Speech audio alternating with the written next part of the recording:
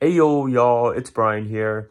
Merry Christmas to you guys if you hadn't watched my video earlier in the day. But yeah, the Grinch came to the 49ers at Levi Stadium. 49ers lost this game, I believe by a score of 30-something to 19.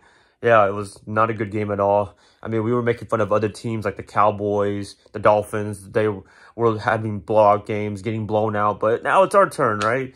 Not the best day of our lives. Well, could have been worse, but still, not losing by 2 touchdowns. I mean, I didn't see that coming. I don't think a lot of you guys saw that coming too. But congratulations to the Ravens, Lamar Jackson and them. I saw the 49er players. They were very respectful to him. And yeah, he much deserves it. Very good quarterback. And, you know, I do stand by that, what I said during my prediction videos and stuff like that.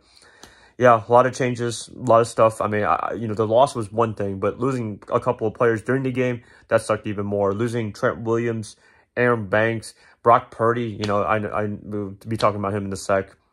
Those are all big losses right there. I mean, when you lose number 71, the offensive line gets fallen apart, and that's exactly what happened. And speaking of our man, Brock Purdy, you want to talk about a game to forget? That was definitely a game to forget. 4 interceptions. I've never seen that before by Brock Purdy in my life. I don't even know what that meant.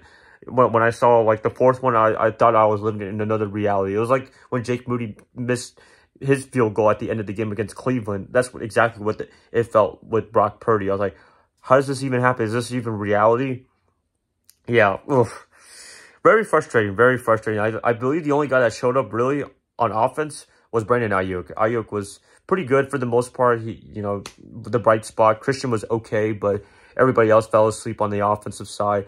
Very unusual for that, but it happened. Defensively, I thought they did an okay job, but, you know, they just couldn't do anything else with all the turnovers. It was just too much for them. I'll give them that. But at the same time, they did allow a couple of field goals, a touchdown. They got a safety. That was one of the weirdest safeties I've ever seen. Lamar Jackson tripping on a ref, and the ref having a funny expression for that.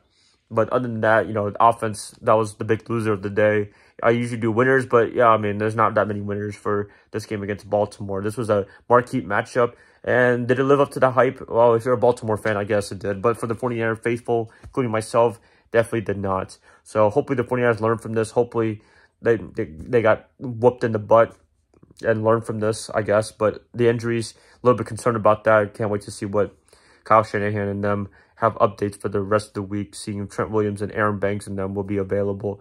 Yeah, Sam Darnold did come in the game. Did have a touchdown, but had an interception at the end. Typical day, right, for the 49ers. Typical night with 5 interceptions total. 4 by Brock, 1 by Sam himself.